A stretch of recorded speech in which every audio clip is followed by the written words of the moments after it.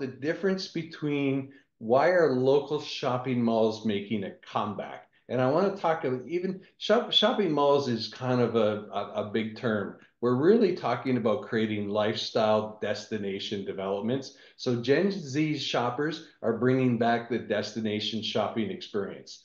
Kristen Grove, who's the Senior Vice President of National Retail Leasing, the global real estate firm JLL, said they want a sense of community. They want to bridge the gap between the social media they're doing and meet and shop in person. Mall traffic is actually up 12% over pre-pandemic levels, and the studies and the numbers show that there's even greater for premier malls dotted with high-end stores, clean, attractive environments. And the presence of large outdoor retail spaces creates an immense possibilities for entertaining your visitors. From fashion shows, cooking contests, live screens, football matches, you can organize various events, and this draws people. So a lot of the things that are happening where we're building these locations is where new development is happening. And our goal for what we're creating is we are creating a destination retail, which is very different than what retail was traditionally. Retail just had a few shops, may have had a Dunkin' Donuts or a Starbucks, a few other things. What we're really trying to create is a lifestyle center where people will meet, will mingle, and they'll be able to do different things. So there's a lot of common areas. And near the end of this, we'll show a video. So one of the things I want to make sure, because we've talked several weeks about triple net, I just want to make sure that people understand. So here I'm using AI, so I'm starting to get modern nowadays. I never use these to do things, but triple net lease is a commercial lease agreement where the tenant pays for all the property expenses in addition to rent and utilities, things like real estate taxes, building insurance, and maintenance. So when someone leases a location in our retail locations, what they are doing is they are paying their rent, but they're also paying this thing called a triple net charge, and we'll show a little bit more about that. But it basically covers most of the operating expenses of the particular property. Very different to our multifamily developments where we have a lot of, we have a lot of expenses. There's staff, there's all kinds of things there. So the tenants in these locations pay everything. So they're popular with investors because they have less financial and managerial responsibilities for the property.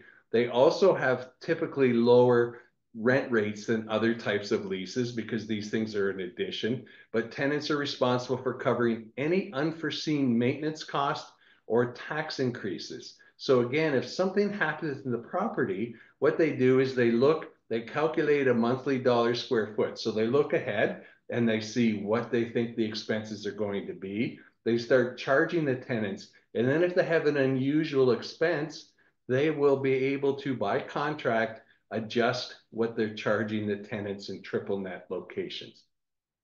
So this was one of the locations we did. This is not quite a destination.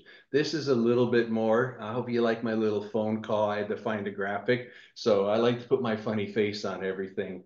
But this was one of the things that one of the retail developments that we're doing in Austin. So this is not necessarily a lifestyle, but this has gone into an area that has a lot of business traffic. So there was already 1 million square feet of industrial workspace, and they were adding another 500,000, and they were also adding about 3,500 homes. This one is about 20 minutes from my house. Going to show a little bit. And we've talked a little bit about this particular thing, and I want to talk a little bit about the returns, but we'll talk a little bit more about those later on because it's a very different investment profile.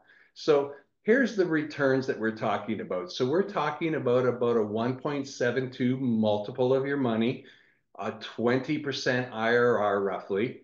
This one does have a 7% preferred return.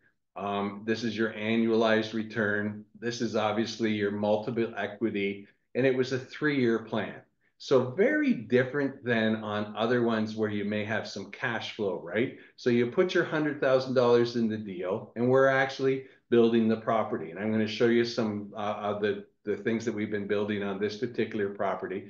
Then in year two, we start generating a little bit of cash flow, but we're really just getting leased up. We just don't have enough tenants in there. So we're still covering, you can remember in year one, we're still covering all of the property taxes, all of the insurance, because there are no tenants there. And then in year two, as we start to put tenants in place, we obviously have some of those expenses covered, but then the goal is to be fully leased and occupied by year three.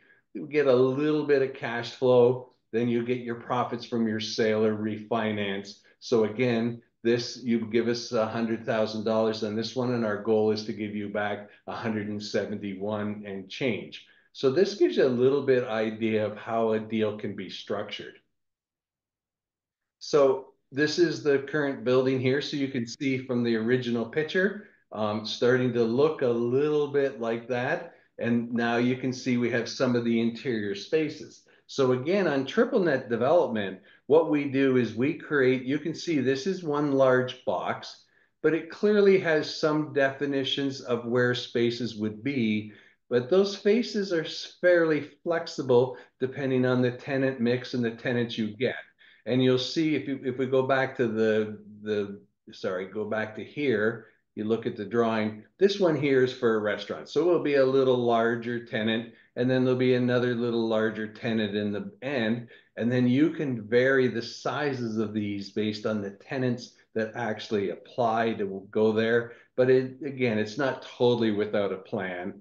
So what I want to talk a little bit about is, this is normally when we're doing a development deal, we show you a slide like this. So this shows you the site map where it's going to be located. You can see there's homes around it. And this happens to be one of the locations we're going to show you a video, Pine Market at Wood Forest.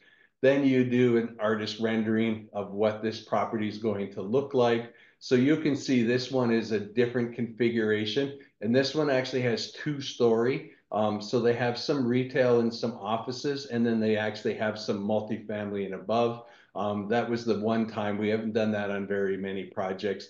And then again, this is what the development looks like when it's finished up and running. So you get a little bit of an idea.